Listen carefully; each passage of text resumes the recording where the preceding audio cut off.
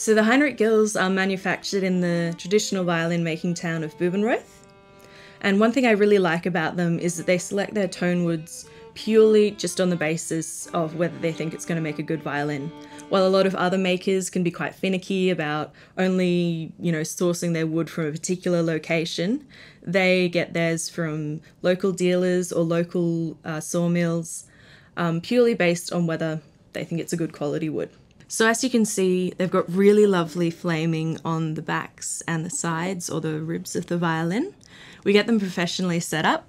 So right now we're getting them set up with Ever Perazzi strings by Perastro, and we're using the Whitner ultralight tailpiece with the inbuilt string adjusters, which really minimizes the amount of weight that's on the violin, so really frees up that sound. So I think they're definitely a good step above anything that we've had in the shop previously. So there's a lot of slightly lower end to intermediate European violins that have a really lovely mellow sound compared to the brighter, sometimes harsh tone that a lot of Chinese made instruments have. But while sometimes that mellowness can get a little too muffled, the Gill instruments manage to have a really lovely rich depth whilst maintaining a lot of power in their sound. They're capable of filling a room in a way that a lot of violins at a lower price point just can't. So I've got 3 violins here that I'm going to be demonstrating for you today.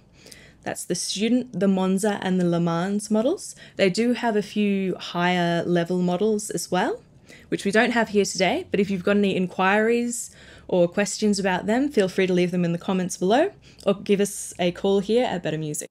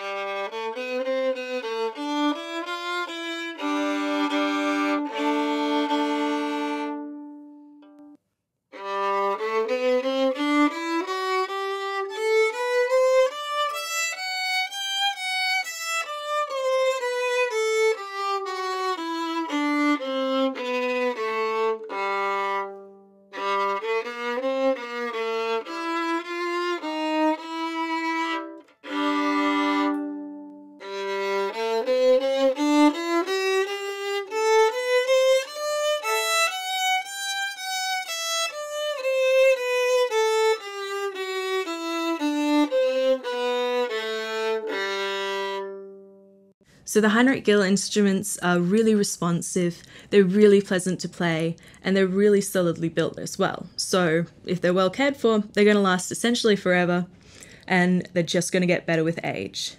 So regardless of whether you're a complete beginner or an advancing player, these instruments are going to meet you right where you're at, they're going to grow with you, and they're going to help you make great music.